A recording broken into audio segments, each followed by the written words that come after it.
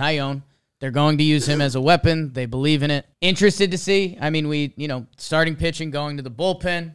Does JMO's stuff tick up a little bit? His fastball can be his best pitch. Like when JMO's at his most effective, his fastball is 95 up in the zone, right? Does that tick up to 96, 97? He does throw strikes. He does attack the zone. He's got balls. He's gutsy. I don't think he's going to wilt or be scared at all. We're seeing, for the Phillies, Zach Eflin is coming in, and he's kind of being their closer. And he's, starting pitcher swing guy normally. His fastball is 93 normally. Like, he's not a velo guy, and he's closed out their playoff games. So who Jameson Taillon can be, the Yankees clearly believe in it. And, hey, maybe in a week or so, we are stoked that he's out there.